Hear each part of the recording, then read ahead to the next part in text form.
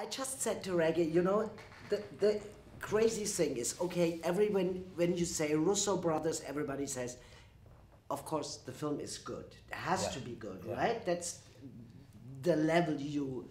There's a lot of pressure. There's a lot of pressure on us. We have to make it. I watch it in the cinema, The Gray Man, and I think, what the heck? Yeah.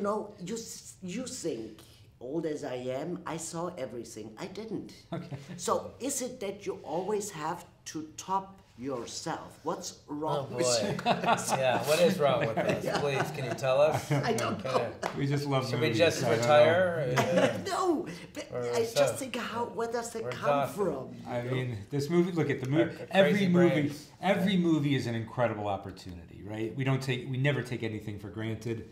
We're so thrilled to be able to do what we do, and especially in a movie like this, to bring together this talented cast, our wonderful crew that we've been working with for many years now, who are the best in the world at what they do, and then this great source material that we got to draw from off of Mark Greeny's novel. It's a really rare opportunity, and Joe and I just sort of, we just look for every opportunity we can find within the storytelling.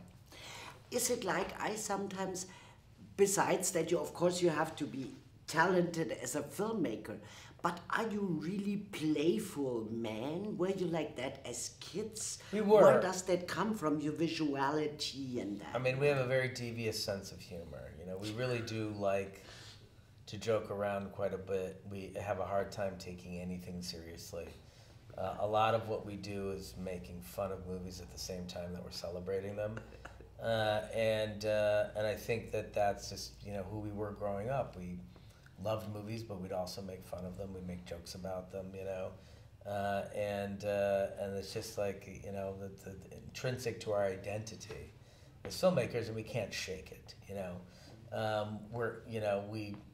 We have a smile on our face when we're making something like The Gray Man. It's big, it's fantastical, it's spectacle filmmaking. We try to make a movie that we would enjoy watching, because a lot of what we do comes from the feelings that we had watching movies when we were younger, and we now want to pass those feelings on to a new generation of audience members. Do you sometimes have the feeling that you stayed young, in the sense of playful, you have an adventure playground, but you get paid a lot of money for it, and it's a lot of work, of course. That's a good way of putting it. I think it is a good way of putting it. I mean, look, we try to create an atmosphere on set where people feel very comfortable and people are having fun, and they know that everybody's very professional, of course, but we want to make sure everybody feels empowered to contribute everything they have to the movie. So we like, in a lot of ways you do that, is just creating an atmosphere that's not too serious. Do you know what I mean? Where people can laugh, people know that we're all going to make mistakes, but we want to find things. We want to find the best idea always. And sort of we number one, we enjoy being in that kind of atmosphere. But number two, I think it does really create an environment where people can do their best work because they're loose, and they're not afraid to fail. But this is what the actors and actresses tell, that they feel safe. They have the feeling it's fun shooting, and it's an action movie, and it's not, you have to, I mean, what do I know? I'm not a filmmaker, but, you have to concentrate. Things can go wrong, right? Yes. But you still achieve that, so you are kind of psychological wizards a little bit also? Yeah, I mean, I think you have to be a little bit. I mean, there's a level of sophistication that you don't... The way you communicate to an actor is critically important. But this isn't Ibsen. This is commedia dell'arte. This is a very different style, and it's it's meant to be embraced. The spectacle is meant to be embraced, and at times you forego logic for fun, and that's the ultimate mission of the movie. I think life's too short to be serious. Absolutely. Yeah. Last question. You travel the world. I love that, from destination, almost Bondish, right?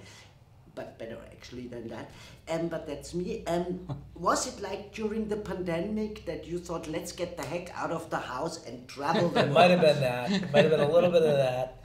I mean, the original novel was certainly globe-trotting. I mean, that's what we loved about it. It was a travel log. And that's part of the fun. It's escapism. Is you get to go to all these exotic locations with the character and then watch him get into trouble and then try to figure out how to get out of this very, this beautiful location. So, that's part of the sex appeal of making the movie. Thank you so much. Thank you so much. Thank you. Amazing That was really question. lovely.